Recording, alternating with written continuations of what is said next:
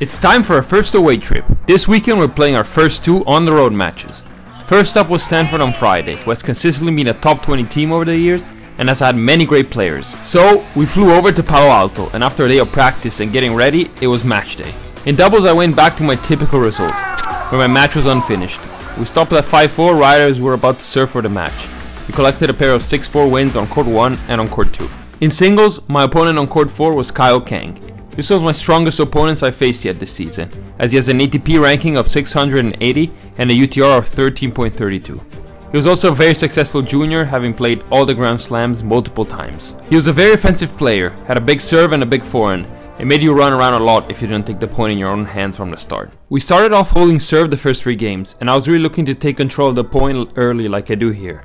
I knew it was the key because letting him dictate would only lead to me running around a whole lot. It wasn't easy though, as he was a very good server. At 2-1, I get a look at a potential break here as I get the 30-0. However, he builds the point perfectly with his wide serve, inside out forehand, and a put away volley. At 2-all, I play a poor game with too many mistakes, and at 15-40 he hits his net strap off the forehand, which was very unfortunate, giving him the 3-2 lead. It was really tough when he came forward. He did not make many mistakes and forced you to hit a great shot to win the point.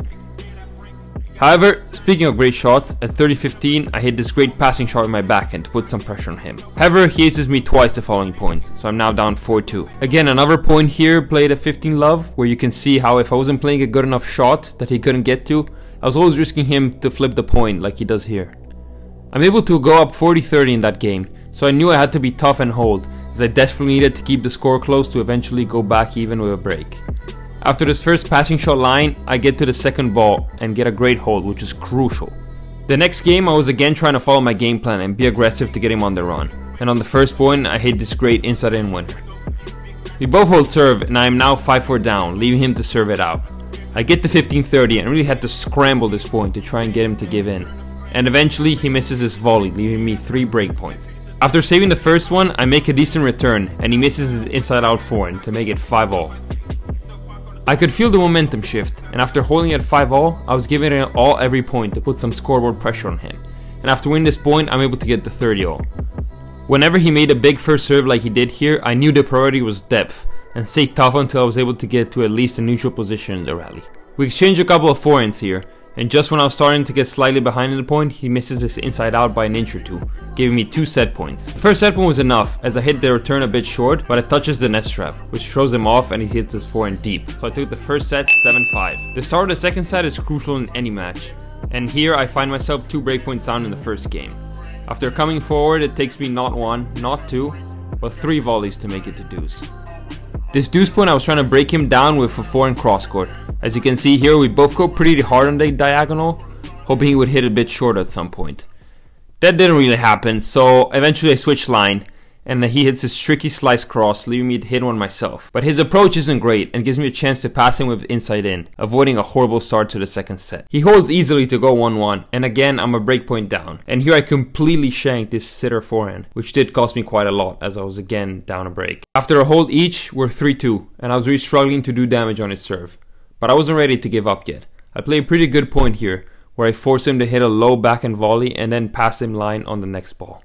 He was still 30-15, but I knew if I could get this point, I would have a chance to maybe get some break points and get him maybe to feel his nerves a bit more. In complete defense mode, I pass him line on the run with this forehand that just clips the sideline. But that turned out to be not enough, as he won the next 2 points to hold.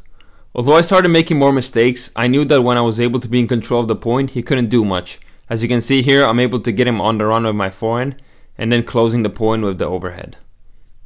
He also started to do this kick wide and forehand to the other side much more, which I couldn't really find a proper answer to.